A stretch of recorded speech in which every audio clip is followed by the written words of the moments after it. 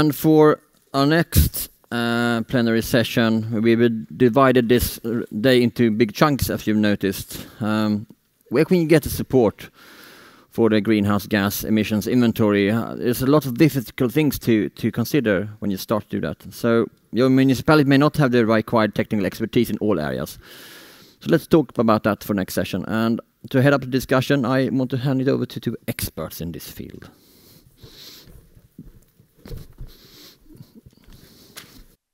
Experts. So thank you very much. Shall we stand here or would you like to sit? No, I'll stand. Okay. So we don't have slides for you. We decided you're probably pretty bored with slides at the moment, so we want to have a little bit of a lively discussion, Marco and myself, and invite you to interact with us as well. Now, the topic we address is dealing with data challenges. Sounds, do we really need to talk about such a technical topic? And the answer is yes, we do. When we want to do a baseline emissions inventory, when we want to do a monitoring emissions inventory, you need to have data. Without data, you have no knowledge to extract. And we have, through the experience of some of the projects that we've been involved in, including the new Meshartility project, where we also have a few other colleagues who are joined in that project, but also Energy for Mayors, Cascade and LEAP. We want to get the experiences together on how we deal with data challenges and how we get maybe identify good practices from that. Now, why do we need good data? And what is good data? And this is something Marco and I will be exploring. And essentially, it boils down to a few simple things. We need information on where energy is consumed, also to try and identify where and how we could potentially change energy behavior. And we need to get an accurate picture of what is happening in our community within a particular geographical boundary. And for that, we need reliable data, we need accurate data, and we need data in a format that we can use. And we've stumbled across many, many challenges exactly on this topic. So over to Marco, maybe you could explain some of the main data challenges that you've come across with and very briefly how you've solved them, also as a generic European experience. Sure. Well, first of all, what I'm going to say is just part of the truth, and it's related to my professional experience and the experience of some of our partners that have been working with us in the past few years. But of course, I would be very happy later to hear if there is an integration to what I'm about to say, because I am sure that data challenges have been faced by every single local government that has tried or has accomplished to develop a sustainable energy action plan. In my experience, we've had three main areas of challenge in data collection. One is the relationship with utilities as to data related to gas and energy and power consumption. And that is one thing. Then mobility, traffic data have also been a challenge for us so far. And then other fuels used for heating, LPG and wood and biomass. These are the three main areas. As to utilities, we have been talking about that earlier this morning. But let me just recap very briefly. To obtain gas and power data, we're forced to contact utilities and distributors to obtain the data possibly aggregated by sector, agriculture, industry, tertiary, households. And it's not always that easy because, well, there are different issues, and I think all of you know what I'm talking about, but sometimes utilities don't understand, as I was saying this morning, what we're doing and why we need that data. And they're not so willing to share because, well, data protection, market opportunity, and of course, they don't always feel as stakeholders. Ryan this morning was mentioning that in Freiburg there is a perfect situation with small utilities, and that is good. It's engaging. There is a strong relationship between the municipality and the small utilities or the larger utilities. That doesn't always happen. That is not always the case. So the engagement of utility usually pays off. And lately we have been having some good responses. We're getting data. I think in that sense it's quite important to the utilities are service providers. They offer a service and they get paid for that service. So they're sitting on essential information which we need for our inventories to understand what is the consumption of potentially also water, eventually other topics.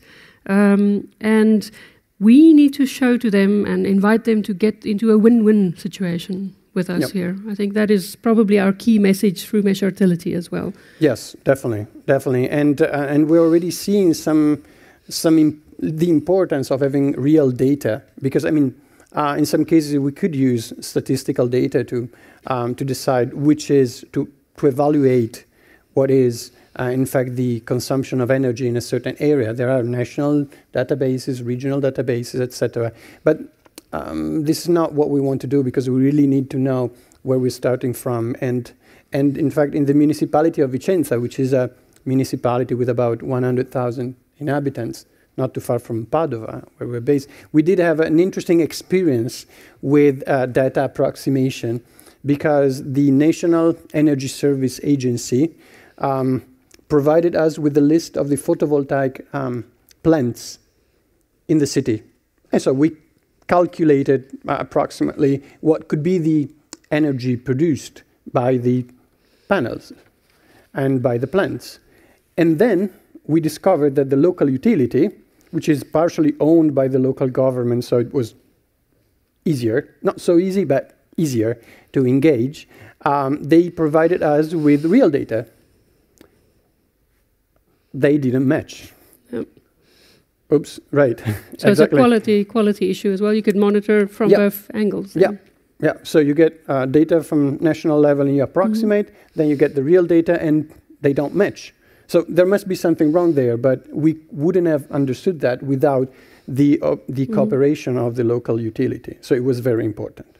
And when you look, I know transport is probably the key area where most local governments really they struggle to find data. What are the approaches that you found effective? Well,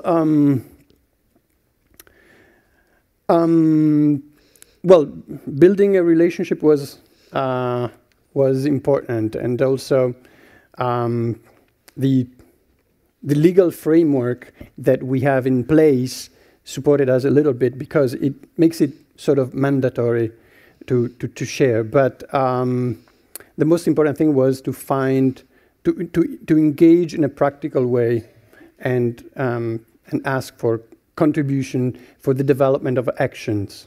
Mm-hmm.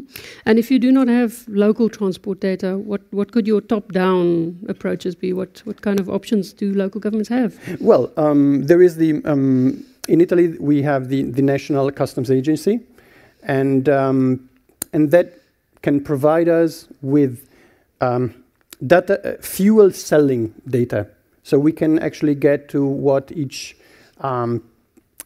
gas station has sold as fuels in a municipality, and so we tried to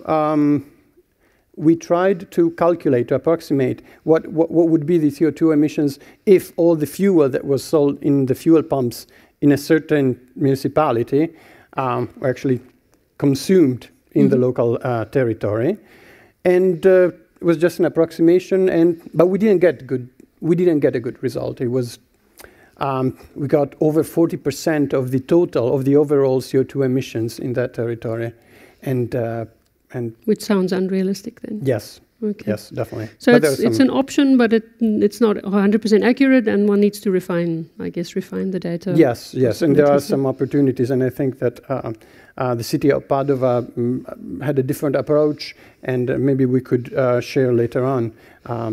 Why not right now?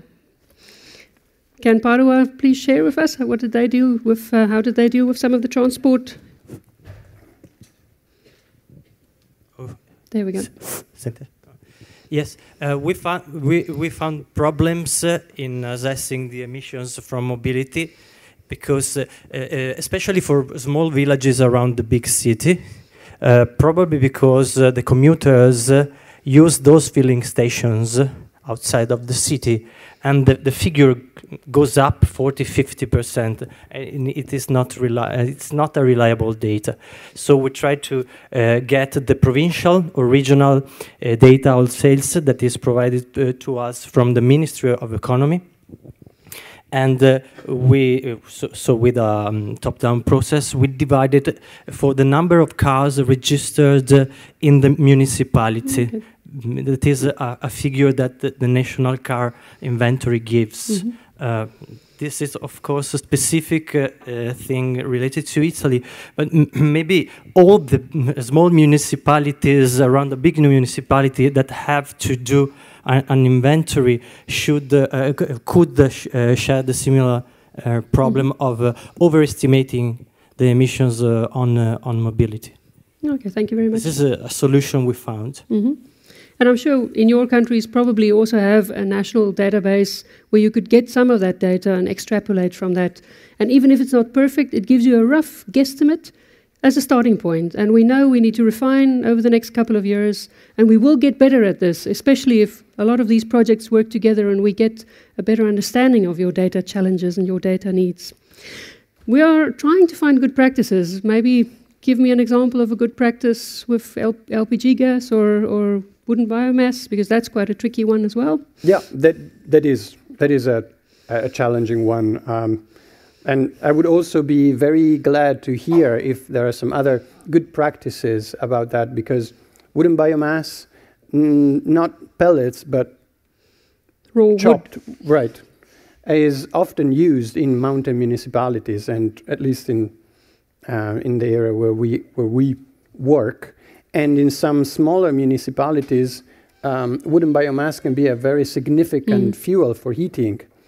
And so in this one mountain municipality with about 10,000 inhabitants, spread over 4 municipalities, we led a questionnaire. And that gave us some interesting results, because we found out that 36% of the energy demand from households was basically from wooden biomass. And there wouldn't have been any other way to understand the real market, because there is no real market about that. It's not saying it's a black market, but it's a more informal market. It's an informal market because everybody has got woods in their backyard. So they chop one tree and they use it for 2-3 years, and they know how much they consume, and they showed that they know. But there is no other way besides asking, which is quite a challenge. Yep. So what we're busy doing is we're collecting good practices. So if any of your communities have a good solution for data challenges and how to overcome these, be it working with a utility or a number of utilities, be it interesting top-down approaches, interesting bottom-up approaches, share those with us and we'll promote them for you and with you and help others to gain a better understanding of these data challenges, because that's a stumbling block. If you cannot get reasonably good, reliable data in a format that you can use in your inventory, you're stuck. And if you're stuck at that point already, maybe you get demotivated, and we do not want to see you demotivated. So share with us your good practices, and we look forward also in particular to Cascade and the other projects, because you all have varied and interesting experiences, and we want to see and learn more of what you've been doing. Thank you very much. Thank you. Thank you. Thank you so much, Marco and Marike. We are now looking to our next speaker, and someone who is part of the coordination and management team of the European project Energy for Mayors. Also involved in the management and development of the Covenant of Mayor project in the province of Genova as Covenant coordinator. Please welcome Miriam Badino.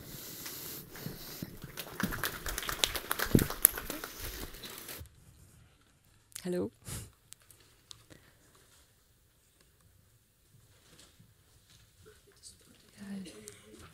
Fine.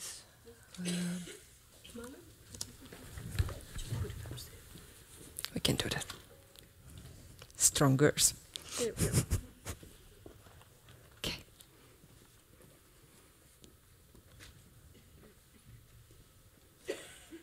Okay. Here are, hello to everybody. I'm here to talk about the key role of Covenant supporters and coordinators to help local authorities to proceed with their commitments in Covenant of Mayors. I'm from province of Genova, which is the coordinator of Energy for Mayors project, which will end in April. At the end of April, and as you see, Energy for Mayors stands for a network of sustainable energy supportive structures for Covenant of Mayors. We are coordinating 15 partners from all over Europe, which comprises this partnership comprises Covenant supporters like ICLE Europe is, technical assistant like Sogesca, and coordinators like the province, for example. But you see, is from really all over Europe. It's actually the first project which supports the supporters of the Covenant of Mayors. We are working closely with Covenant of Mayors office and with Joint Research Center, and also with the Executive Agency for Competition and Innovation. Our role is to support the supporters to the strengthening of network, assisting municipalities which were selected to develop their SEAPs, monitoring the results and implementation, and also increasing the number of signatories. I remind you that coordinator, we call Covenant coordinator any public authorities or agencies that provided strategic guidance, so really helping to develop the SEAPs, while supporter is any network of local or regional authorities that is promoting initiatives and networking the public administrations, helping to exchange of experience. So far, Covenant of Mayors is involving more than 170 coordinators and supporters for more than 4,000 signatories. And in Energy for Mayors, we are supporting 245 municipalities, of which 139 are fully supported. That means that really receive help in the promoting, in the development of SEAPs. And so far, 95 SEAPs have been developed. And some of those are joint SEAP. So they are really gathering together small municipalities to make a bigger group. So an effort that is gathering together bigger numbers. And this is really valuable. Another thing that we are helping, we realize is really important, is the integration between an energy management system and the SEAP.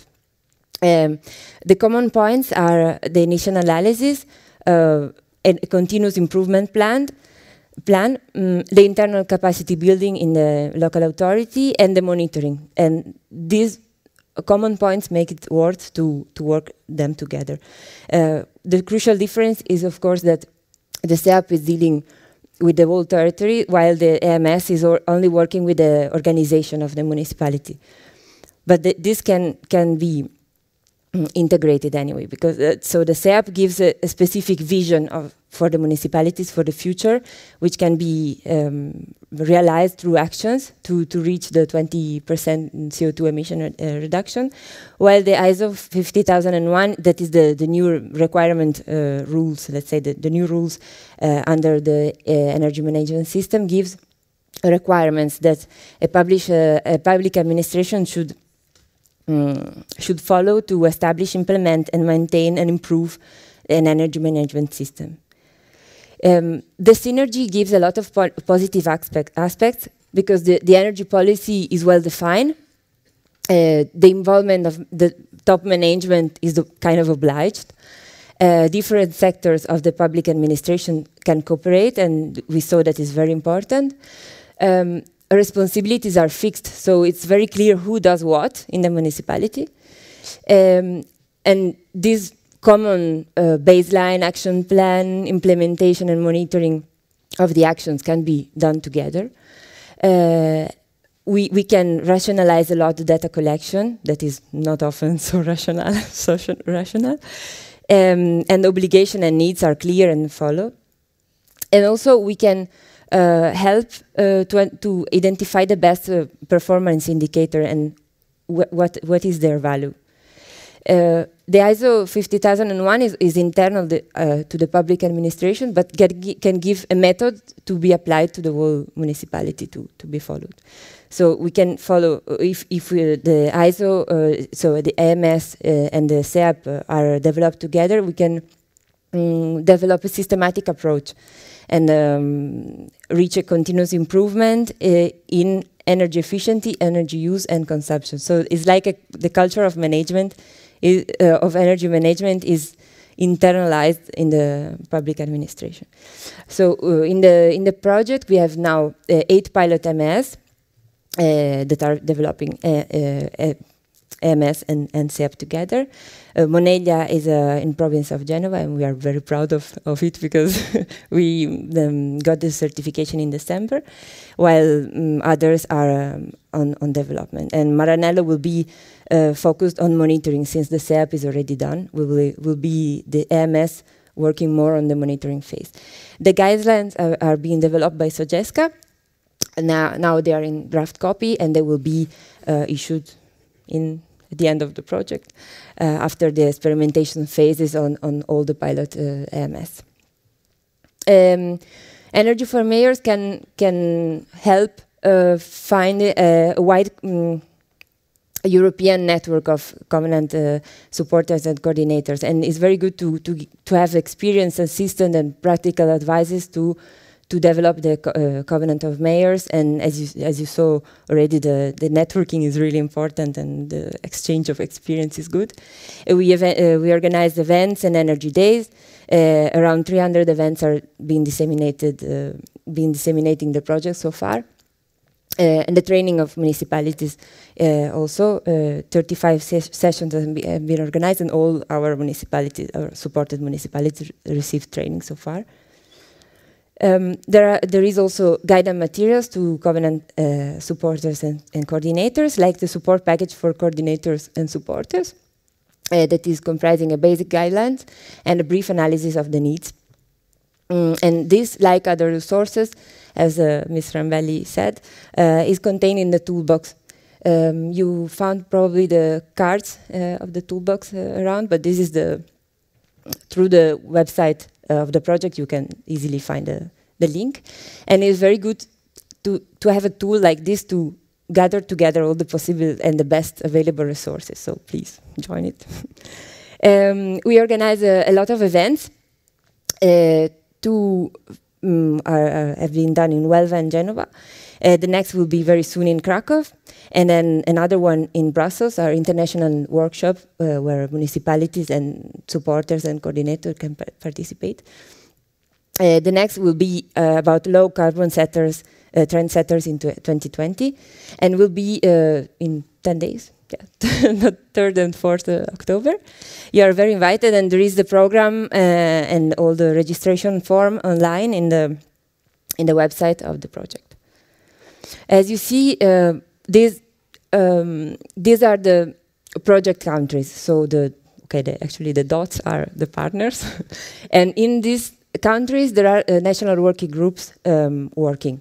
So you can, if you are of one of these countries, you will find easier to join the project. But around there are also a lot of organizations like Covenant clubs, Covenant of Mayors clubs, and like this, you can join the national working group and exchange information and experience, find better best practices locally, and reach large-scale objectives, like, for example, the joint SEAPs can be, because you can see the needs, gathering together the needs, and also identify the needs and of the covenant coordinators and supporters and municipalities in your country, as well as training that is not last. So we invite local authorities to join in and to join the Covenant of Mayors, who wish to engage in the sustainable energy, and public administrations or networks to become Covenant coordinators and supporters. You're welcome to visit the website and contact us if you need any information. So this is the website. And that's it. Thank you. Super fast. Thank you so much. I'll let you come back on stage shortly, but first we'll hear from our next speaker. He's an architect as well as an energy expert, working for the regional government in the Skåne region of Sweden, where we are today. And he's been a secretary to the Swedish Commission on how to ease our independence on oil, as well as chairman of the Swedish Biogas Association. Please welcome Anders Nylander. Thank you. There you are.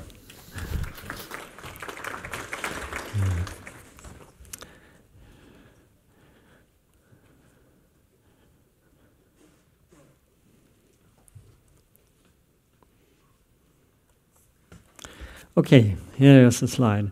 Energy action planning made easy is the motto of this conference, but I think that is not the right motto.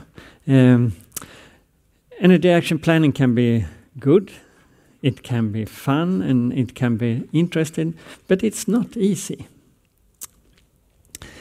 I will talk to you in the perspective of Skåne, where we are now. It has it's the southernmost region of Sweden. It has 1.2 million inhabitants, and it has 33 municipalities. I'm working at an energy agency, and there are 380 of these in Europe, and every one of those could help you in the same way we are doing in Skåne. The strength of the regional agencies is that they have broad experience in the field of energy and climate and so on, good know-how, well-developed regional, national and European networks that you can use in different situations. And they are also independent, autonomous and non-profit organizations. Back to Skåne, how we do it in Skåne. The first point I will point out is knowledge. I take just one simple example. Emission of fossil carbon dioxide per capita. You can see Skåne in the southern of Sweden, emission about 2,000 to 4,000 kilograms per inhabitant. But if you look at the map, you can see at the far north of Sweden, it's much darker. It's about 10 tons.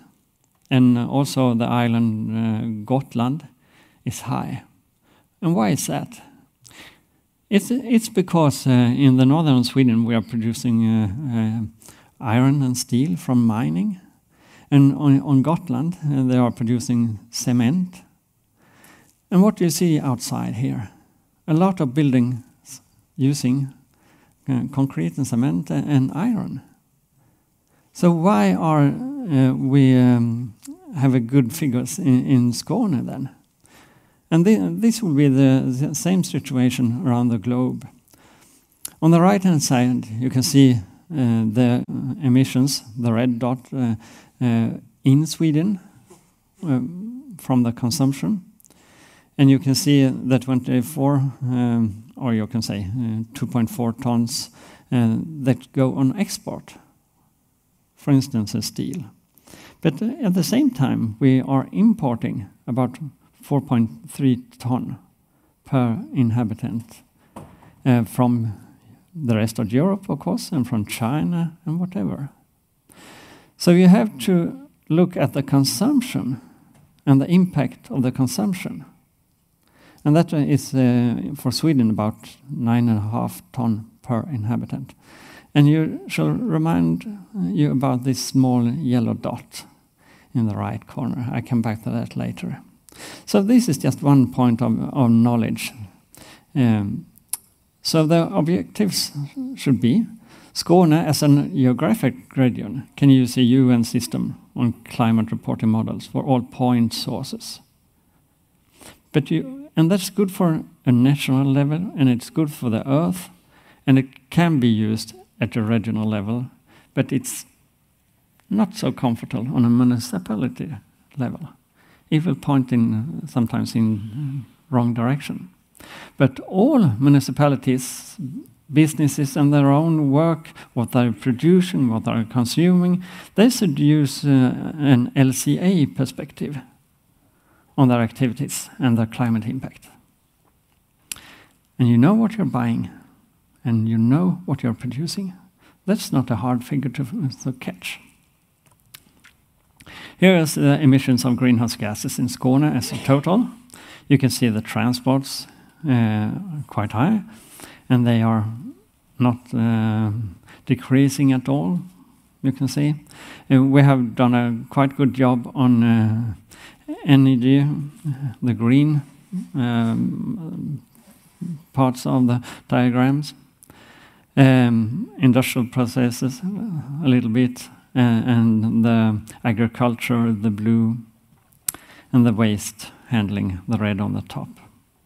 And we have done a decrease between the 90s and 2009 of 23%, and that's rather good. But the last years are not so good. But I'll come back to that. Then the second thing I want to point out is support the agency can give. And how we do that in Skåne is by different reports and conferences, workshops, events, etc., where we try to work and spread the knowledge about energy issues and greenhouse gases and so on. We also support municipalities, and I will take you to some short diagrams now. This is from 2 years that we have worked together with 27 of the 33 municipalities in Skåne. And this is just the average energy use in municipal buildings. And on the left-hand side you can see the kilowatt hours per square meter. That's a good key figure to use. And you can see the red is district heating, the yellow is electricity, and the black and so on is natural gas and oil. So here you can immediately see which municipalities that are still using oil and which municipalities that have a good management of their buildings. And here you go into benchmarking, showing these for different municipalities, and they can compete with each other and so on, and learn from each other. But you have to dig where you stand to get these figures. So here it comes down to single buildings, and for 3 years of each building. And 1 year is a little bit colder than the other. We still have the key figure in the left, kilowatt hours per square meter. But we can see that some buildings are almost renewable energy. District heating in Sweden is mostly renewable. It will be about 80 to 90%. In some municipalities, 99% renewables in the district heating. But some buildings are still using oil. By catching these figures, you easily see where you should go and make your homework. And it could look like this, where you can change a lot of buildings to get away from the oil and get into renewables. Here is on transport. It's more different. Here it's just percent in the y-axis. And here it's 2 years, 2009 and 2011. But you can see that many municipalities are improving and going up for 35% renewable fuels in the transport sector in your own fleet of cars and buses and so on. That's pretty good. And you should show this to encourage the municipalities to go on working. But here I have showed you things that you can find figures where what you're buying and what you're using and what cars you're buying and what fuels you are really buying and so on. The third thing is cooperation. It is very important. I just pointed out Solar Radio and Klimatsamverkan Skåne is climate cooperation in Sweden, in Skåne.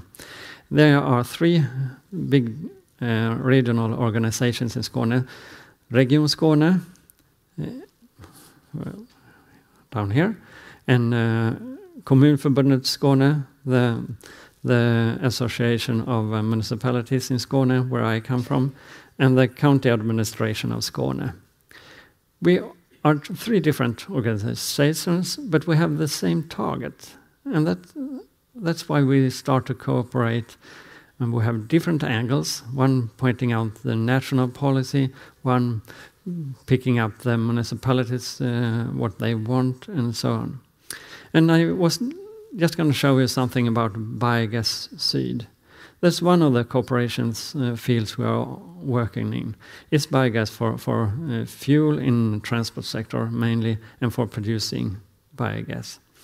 And Skåne has a good opportunity. 23% of the biogas production for the moment is in Skåne. And half of the Swedish biogas float is in Skåne as well. So the public transportation in Skåne has decided that to 2018 be 100% fossil fuel free. And for the moment they are about 65% fossil fuel free. And how do we do this? We have to cooperate. We have to get a lot of companies, municipalities, and everybody into the universities and so on to cooperate and put money into this cooperation, just to start talking to each other and working together to get things done and to move from a fossil burning society to a fossil free. Okay, back to the yellow dot. There is a challenge that about 80 municipalities and different companies and family has joined, and they say that all their transports will be fossil fuel free by 2020, and the energy used for heating and cooling, and also all the electricity they are buying are going to be fossil fuel free. And that's a challenge that is really good and easy to communicate. And you can see it on the bill every year. How much have you bought of this and this? And this is a good way of cooperating, challenging each other, and get figures that you can rely on. So the vision is for Skåne as a total that it should be easy to live a climate-smart life here, and that we make smart ideas and concrete action for the climate, and that we make a lot of talking that is needed, and a lot of action and efforts. Thank you very much.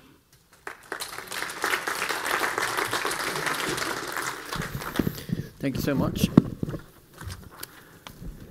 Can I be here? Yep. Have a seat. Miriam, please join us on stage for a short Q&A here. When you look at the local governments and what they needed, what insights did surprise you the most? I mean, when you get all this data up there, something that surprised you the most? What they need? Yeah. They need a little more time, and a little more support to do these things. And they have a lot of issues on the table every day, and don't put these on questions on top. But you don't. When you help them, then they start working with it. So it's a starter in a way. A starter. Yeah, and a time. Would you agree with that image? Yes. Yes, sometimes small municipalities has just one person dealing with everything, technical issue, all the technical issues possible. and it's always very challenging. He's always super overwhelmed, and sometimes it's difficult to let them understand that the SEAP can be an opportunity and not another burden on their shoulder, and that's difficult. Is there something with working with them in local? You've been working with local governments in different aspects, but is there something in there that has surprised you, especially more than anything else? An assumption you thought would be true from the start, but then turned out to be something different, or? Yes, sometimes you can believe that the economy argument should be very strong, but it's not always that way. It can be, but you often find that it's not. It's the mental picture of something that is hard to get behind, and it can be even stronger than money. And how do you try to work around that then? Information, knowledge, etc. Lots of talking, and discussion, and listening to the. Often you have to listen to your customer or whatever you call them, because of course you shouldn't point finger at them. You have to listen to them and try to understand how they are thinking and why they are thinking in that way. But I mean, sometimes you looked at one of the graphs that struck me the most was the sort of the consumption of fuel divided into the different municipalities of Skåne. Where one town in particular, my hometown, and they struck out because they were sort of 99% oil, bastards. But I mean, they clearly aren't getting the picture here. How do you work with them, or do you leave them behind and take them later on?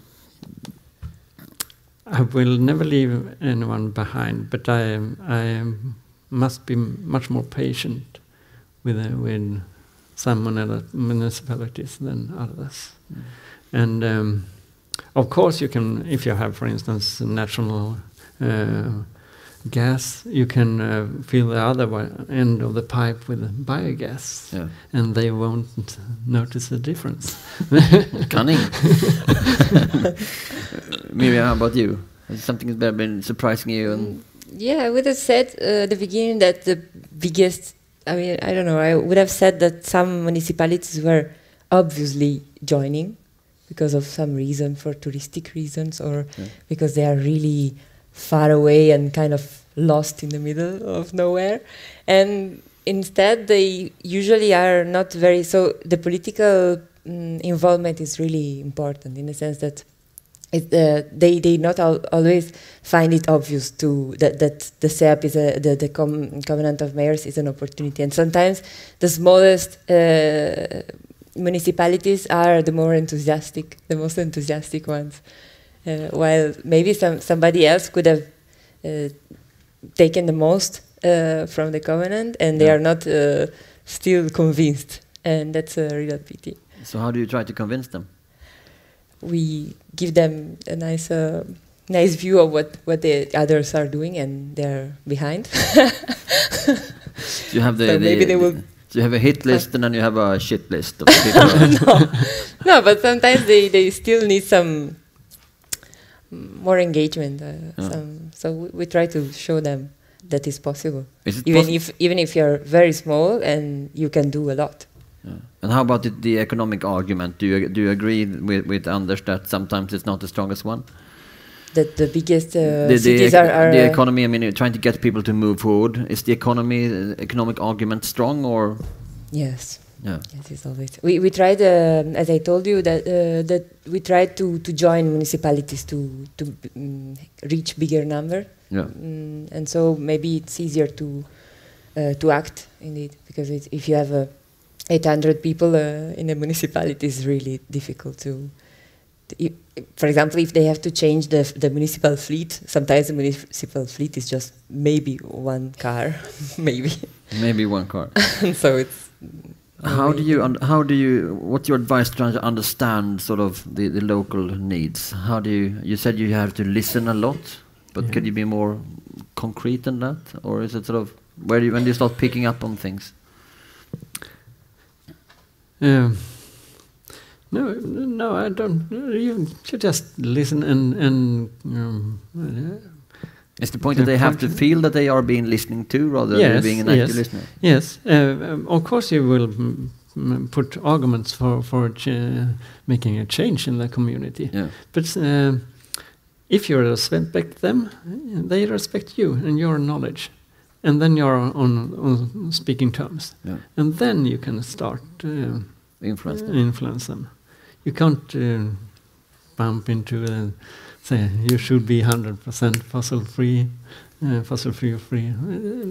That's not a good argument. But you can never scare someone into. No, I don't think so. No. And I really think a lot of people want to change if they find a nice way and easy way to do it. Mm. You feel comfortable driving a biogas car. Mm. It's nice. It's not terrible or very expensive or anything like that. Is it important to get sort of the? Sometimes you get all these arguments, got these beautiful slides and so on. This is the reasons, but sometimes we tend to forget the sort of emotional side ahead. Should we get people to start when we want to move them forward? Is it important to have them ride on biogas buses or feel the cars or understand them sort of with more senses than just sort of the arguments? I think it is very important to listen to all the stakeholders and to involve them really, even all the citizens, for example. Sometimes they can give you very clever and unusual ideas that you could put in the SEAP. That is their kind of vision of their city. At the end, they live there. So, like for example, also we try to involve like scouts also, or any kind of organization that can be found in using the NGOs as a way of sort of influence them. Using the NGO sector as a way of influence. Yes. And something we did recently is a game. Actually, we let them play a game that is called Go Renewable, and it's quite fun because they play the game building their own SEAP in their territory, and also with the kid we do that. But okay, maybe it's less realistic. They dream too much, but it's nice because we can really have the perception of what they think about their own territory, what's their dream. But I think it's a good way to make people test things. We have one project that is on young children in 6th class. They are proposed to find the timetable, go with a bus to a certain point, take some pictures, write a short story, and present it. Really to do that, to go to the bus station and take the bus, move with it, instead of always being driven by the parents from point to point. I think that is important as well. 2020, they will be 20 years, and then they will have another behavior in transportation. So be patient, and soon enough everyone will come along. We talked about earlier today about the skeptics, because there seem to be a lot of people here who also feel that there's some people that you can't get around, or that sort of hinder your way forward, slow you down, or if you will. How do you deal with them? What's your best advice? Is it be patient as well, or is it sometimes you feel like they should be ignored? Or? They are a part of civilization. It's a democracy. So you have to deal with them, and you have to find your stakeholders that you like to work with. But let them be beside you. Don't turn the back on them. Just let them be there and try to work in but not focus on them. Is that what you're saying? Not focus on them. Whenever they want to speak to you, you will answer. Yeah. Of course.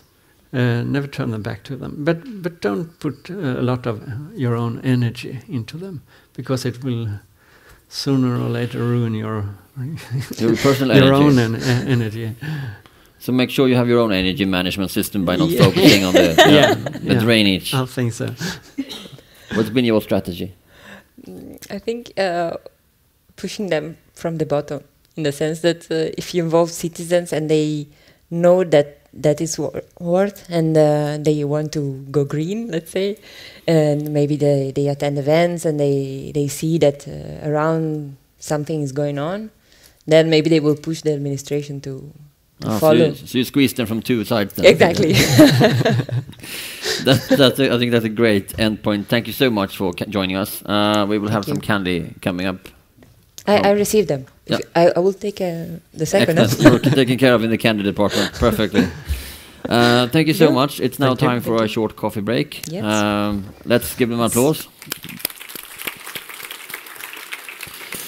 And since this is such an interesting topic, we again encourage you to conversate with each other, ask questions to the panelists, and don't forget to visit the exhibitions. And you have one small little homework for this coffee break as well, because in the spirit of not letting a valuable resource go to waste, I want to start your conversation with asking each other, what's your hidden talent?